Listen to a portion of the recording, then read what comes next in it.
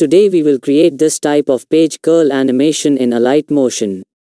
That too in a few simple steps. The important thing is to update your Alight motion app to the latest version. So let's make an animation with page curl without wasting any time. I am in Alight motion, and I have added an image. You can also add video. Then by coming to the option with effects, then in the effect of 3D. Now a new feature has been added here in version 4.1. Now you have to choose the option with curl on this page. Now look at my steps carefully to see which option works. But if you do experiments with this effect, from which you will know all about it, then many things can be made from it.